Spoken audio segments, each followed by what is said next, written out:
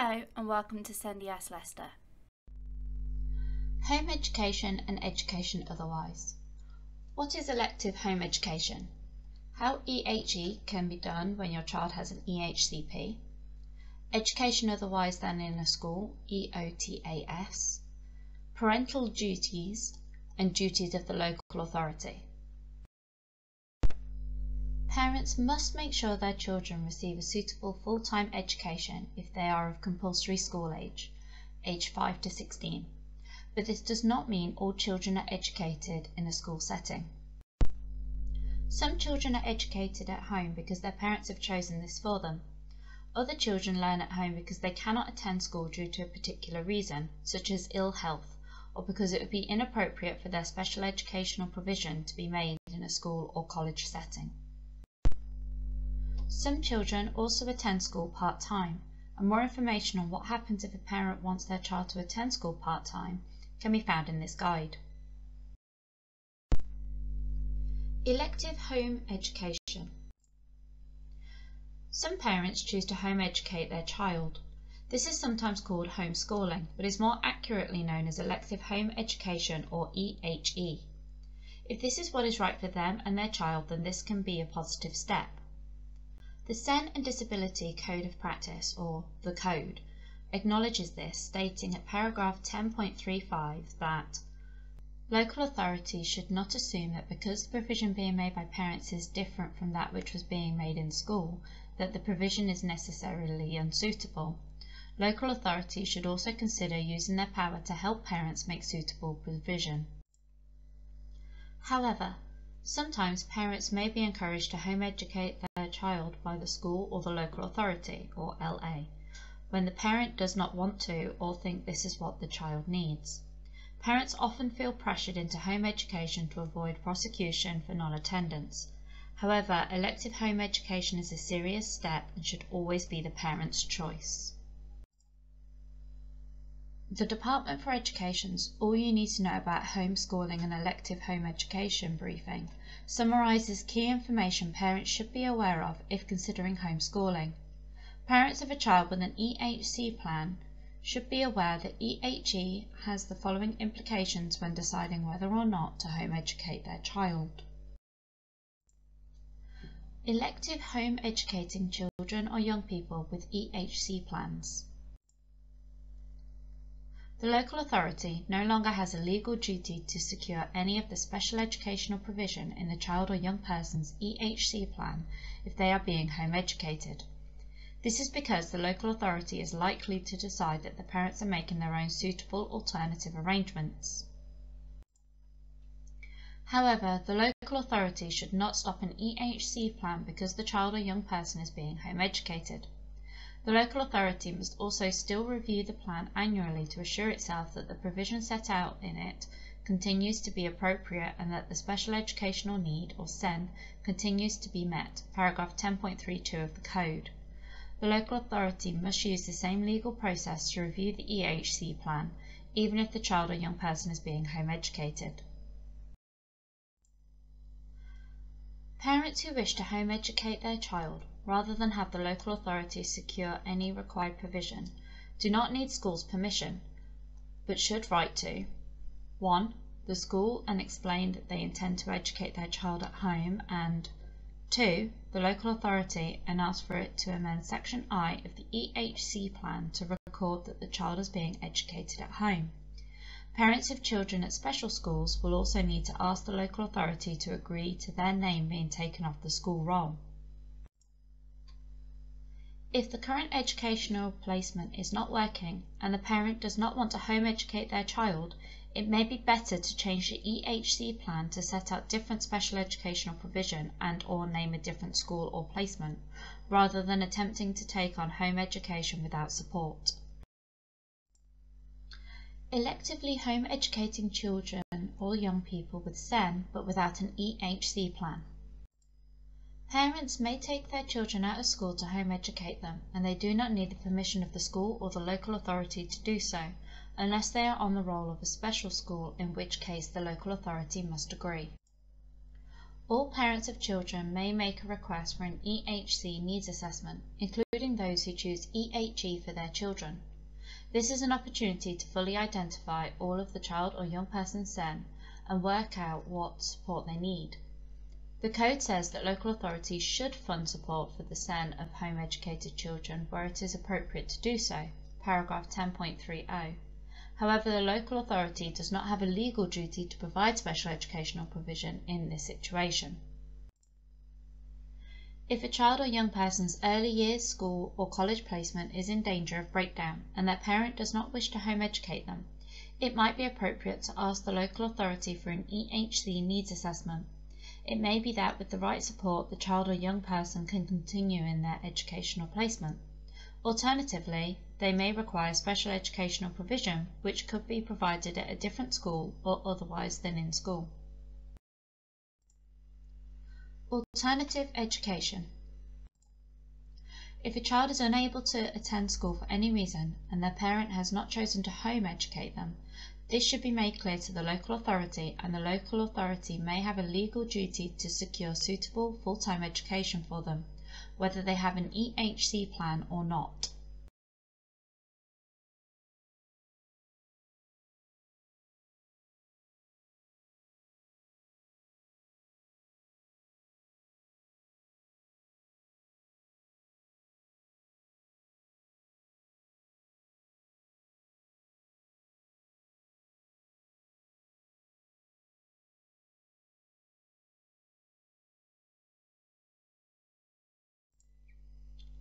Education otherwise than in a school, EOTAS.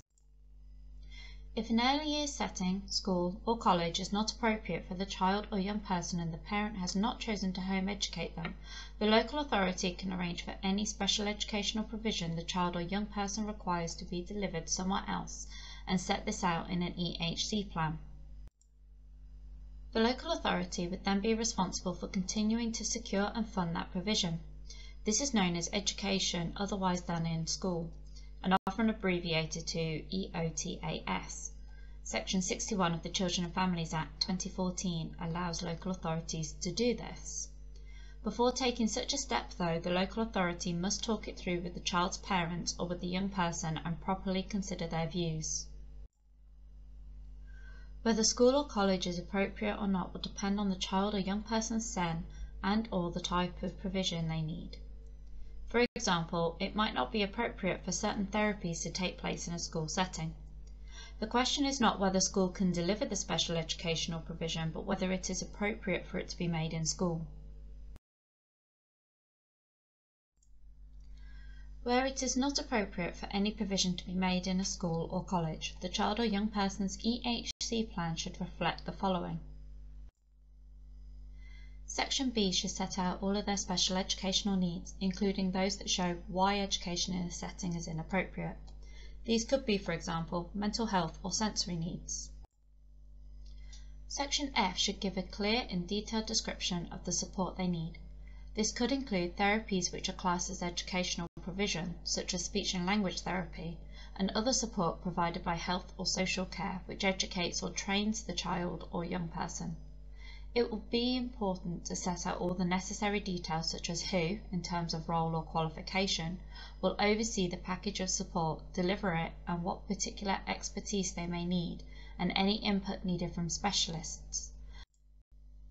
This will mean the local authority still has a legal duty to put the special educational provision in place. It would also generally be a good idea to specify that this provision will be delivered as education otherwise than in a school here too. Section I should be left blank if no setting is going to be attended at all, as confirmed by case law. Section J will detail the special educational needs and outcomes to be met by any agreed direct payments relating to Section F. Not everyone will have a personal budget and receive direct payments. If it's inappropriate for some, but not all of a child or young person's special educational provision to be made in school or college, an EHC plan can cover this too. If a child or young person needs an EOTAS package, but their EHC plan does not set it out, the local authority can change what their EHC plan says to make sure it's included.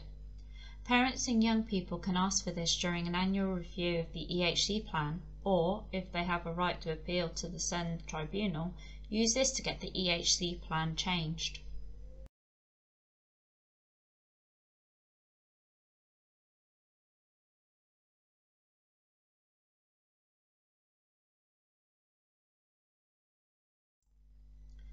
Leicester City Council Education at Home Policy.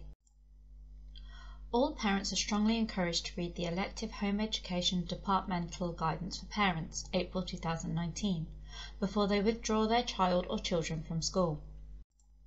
The Education Act 1996 states that the parent of every child of compulsory school age shall cause him/her to receive efficient full-time education suitable to his or her age, ability and aptitude, and to any special educational needs he or she may have, either by regular attendance at school or otherwise. This places the responsibility for a child's education firmly with the parents. Case law states that a suitable education for a child capable of learning such skills should instill in them the ability to read, write, and cope with arithmetical problems. From this, we understand that an education that does not include English and maths cannot be considered suitable. There are no legal requirements imposed on parents to ensure that their child takes formal examinations or to follow the national curriculum. There are no set hours, days, or weeks when education has to take place, and no requirement for formal lessons. Parents are not required to follow a school model of education, follow school hours, or complete work in books. Financial responsibility for children educated at home rests with the parents. This includes all books, paper resources, and the payment of examination fees for a child who is to be entered for accredited examinations like GCSEs. There is no entitlement to free school meals.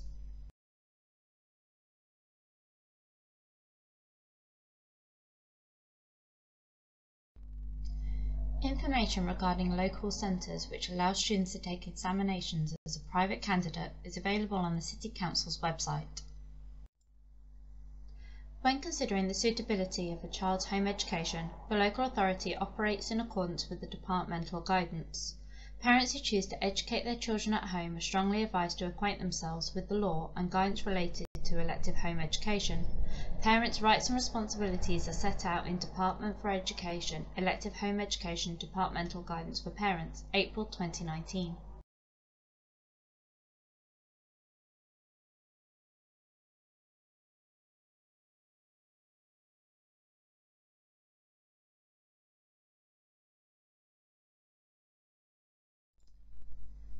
Duty of the local authority.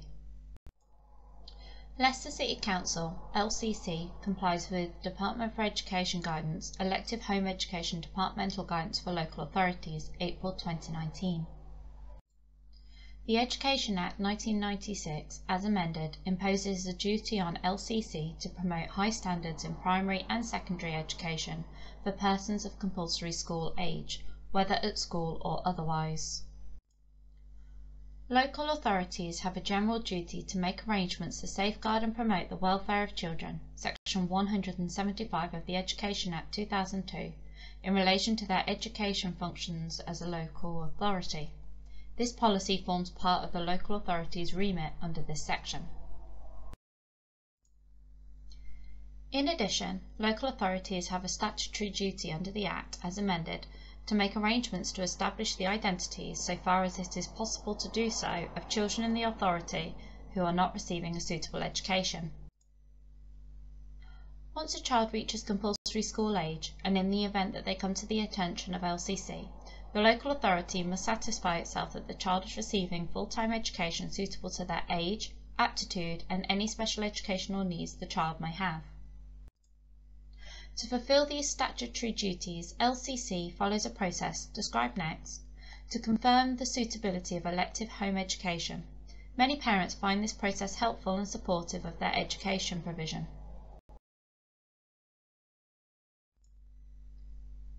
Choosing and starting home education. Parents have a range of reasons for choosing to educate their child at home, and a home-educated child may never have attended a school, or they may have attended and then been withdrawn by the parent for the reason of home education. Children who have never attended school. Once a child reaches compulsory school age, and in the event that they come to the attention of LCC, the local authority must satisfy itself that the child was receiving full-time education suitable to their age, aptitude, and any special educational needs the child may have. Withdrawing a child from a maintained mainstream school. When a child has been on roll at a school and the parent or carer decides to educate their child at home, they must write to the head teacher of their school informing them of their intention to home educate. The head teacher will delete the child's name from the register and they will notify the local authority. Children attending special schools, including independent special schools. If the child who is to be withdrawn is a pupil at a special school, the school must inform the local authority before the child's name can be withdrawn from the school roll, and the authority will need to consider whether the elective home education is suitable before amending Part 4 of the child's EHCP. Independent schools. Parents who withdraw their children from home education from independent schools are encouraged to get in touch with LCC's Education Welfare Service at the earliest opportunity. Contact 0116 454 5510 or email education.welfare@leicester.gov.uk. All registered schools, irrespective of the type of school, must notify the local authority when a child is removed from roll. Contact from the local authority. The Education Welfare Service seeks to undertake a discussion with the parents, usually within 4 school weeks of the home education starting, to provide general information, support and advice about the child's home education and about the local authority's process. Also, to gather some initial information about the education being provided. This initial stage of the process is undertaken by an Education Welfare Officer or EWO. Following this, irrespective of whether or not the parent has engaged with the EWO, details of the child are passed to the Home Education Advisor HEA, along with any supporting information obtained. Contact with the Home Education Advisor. The standard pattern of involvement of the HEA is as follows. Initial contact with parent following receipt of referral from EWO. 6 months later, 6-month review usually undertaken only for newly home educated children. Annual review, approximately a year later. Initial contact. The HEA will send parents a welcome letter which includes a link to a template for an education plan. Parents are requested to complete the plan with as much detail as possible, setting out how they intend to educate their child. Parents may opt to use their own format rather than the plan, although the information provided will ideally need to cover the same areas. Whichever format is used, helpful details include how a parent intends to ensure the development of English and maths. For example, examples of books or websites a parent and child intend to use. If a parent doesn't use such resources, they are asked to show how they will develop the child's English and maths.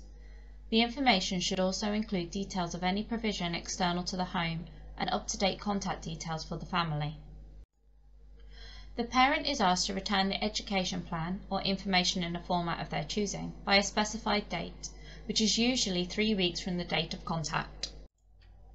At this point, assuming there are no concerns about suitability of the education, the HEA sends a letter to the parent to acknowledge receipt and to explain that the next contact will be in 6 months hence. 6-month review. Where sufficient information is shared with the HEA, a follow-up request for information is made 6 months after the family has started to home educate. Ideally, parents are asked to complete an education report template, although again, they may prefer to share the information requested in a format of their choosing.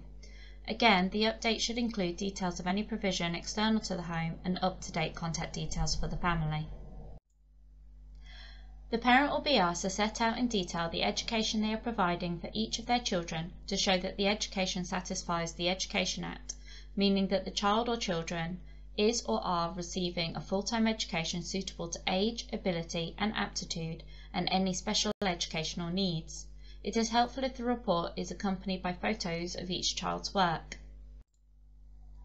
Assuming there are no concerns about the suitability of education, the HEA sends a report detailing the suitability of education over the previous 6 months.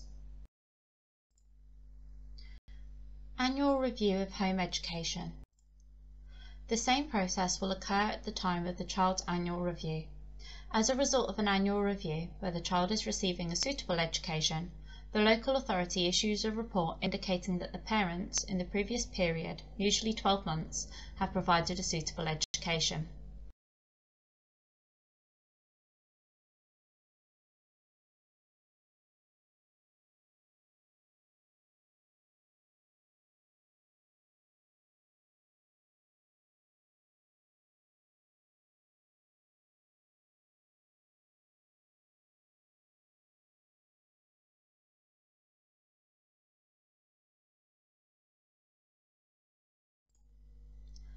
Home visits.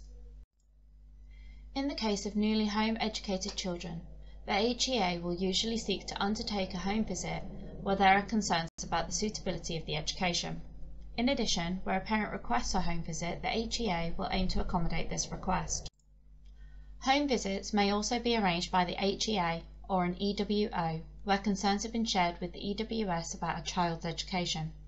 Parents are under no obligation to agree to a home visit in relation to home education.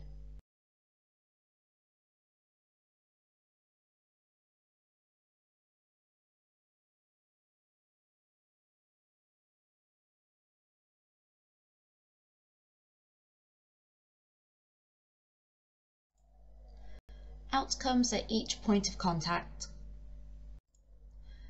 Outcomes will be either that the education is considered to have been full-time and suitable to the age, aptitude and any special educational needs the child may have. The education is not yet considered to be full-time and suitable to the age, aptitude and any special educational needs the child may have, but has the potential to become so. In this case, the HEA will make suggestions and recommendations to help the family establish their education provision and agree a date at the time with parents within 6 weeks to review the progress they have made. The education, even after suggestions have been made, is not considered to be full-time or is not suitable to the age, aptitude and any special educational needs the child may have. The case will be closed to home education and referred to an EWO for investigation as a possible case of a child missing from education. Or the parent has declined to share any information. Year 12 and 13, age 16 to 19.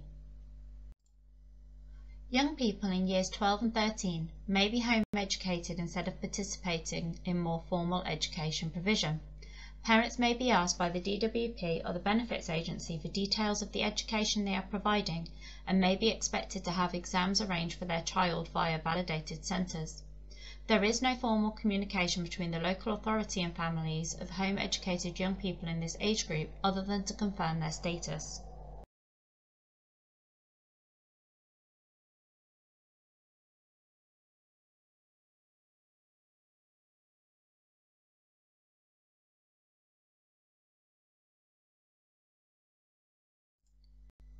Educating children with SEND at home. Parents' right to educate their children at home applies equally where a child has SEN. This right is irrespective of whether or not the child has an Education and Health and Care Plan, EHCP. The EHCP remains in force and will be annually reviewed. If the parent's attempt to educate the child at home results in provision that falls short of meeting the child's needs, then the parents are not making suitable arrangements, and the authority could not conclude that they were absolved of their responsibility to arrange the provision in the statement. Parents need only provide an efficient full-time education suitable to the age, ability and aptitude and to any special educational needs the child may have as defined in Section 7 of the Education Act 1996. It is the authority's duty to arrange the provision specified in the EHCP unless the child's parent has made suitable provision for as long as a statement is maintained. In some cases, a combination of provision by parents and the local authority may best meet the child's needs. Local authorities should consider, for example, providing access to additional resources or treatments where appropriate. Where parents prefer, and if sufficient information is available, the annual review of the EHCP can be used to establish the suitability of education. However, many parents find that a visit from the HEA offers positive support and reassurance, and this option remains available to families. A child who has an EHCP remains the responsibility of the authority in terms of meeting their special educational needs, and this will be part of the discussion between the HEA and parents.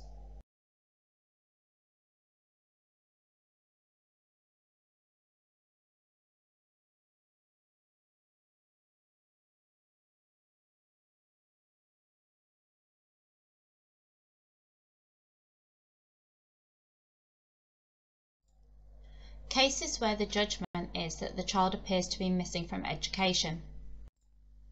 If parents refuse to provide information about the education a child is receiving, or if the view is that a child is missing from education because the information provided does not indicate that a child is receiving a suitable education at home, the child's case will be referred to an EWO for investigation.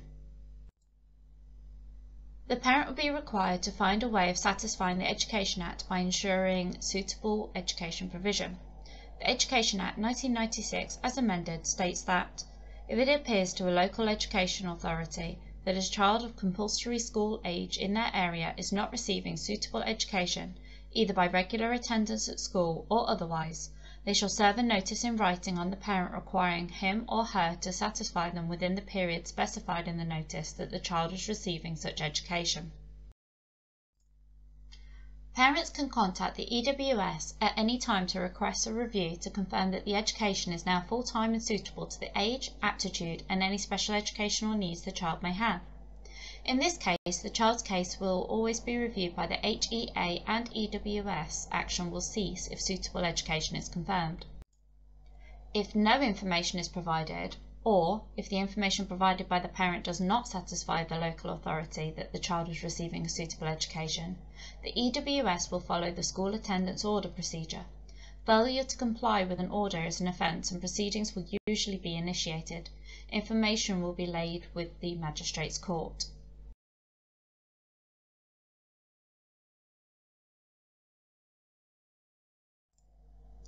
Responsibility for elective home education policy and practice. In accordance with government guidance, a named senior officer in Leicester City Council has responsibility for elective home education policy and practice. Name: Sue Welford. Role: Principal Education Officer.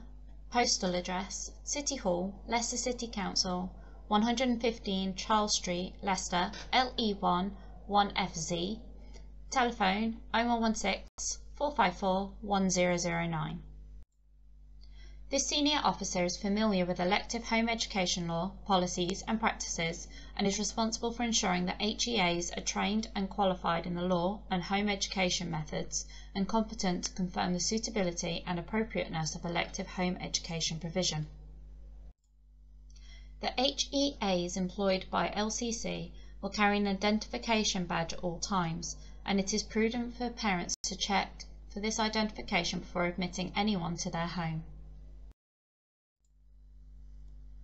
Complaints procedure. Complaints regarding the elective home education service are dealt with through LCC's complaints procedure. Stage 1. Making a complaint. Once a complaint has been made, an acknowledgement will then be sent to you within 24 hours telling you the name and telephone number of the person to be contacted in the event of any further queries on your complaint. If they can, the LCC will resolve your complaint straight away, but sometimes they may need a little longer to investigate and respond.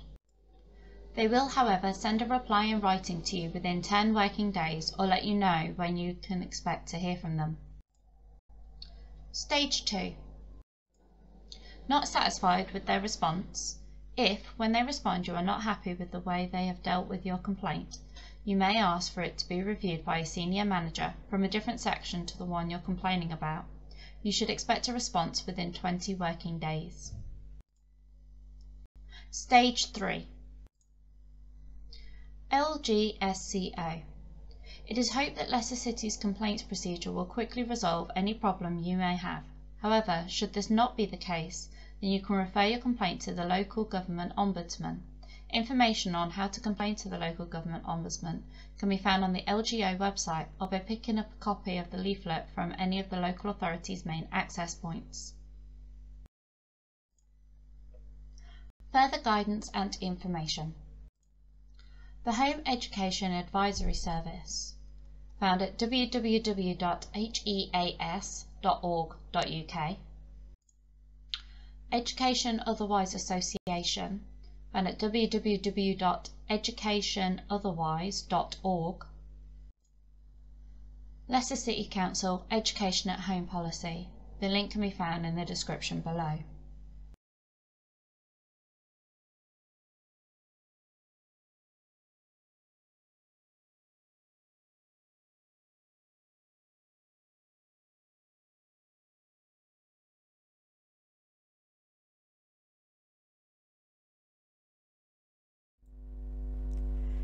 Email us on info@sendiasleicester.org.uk. Call us on 0116 482 0870. Contact us on Facebook, which is Sendias Leicester, and you can also tweet us @SendiasL.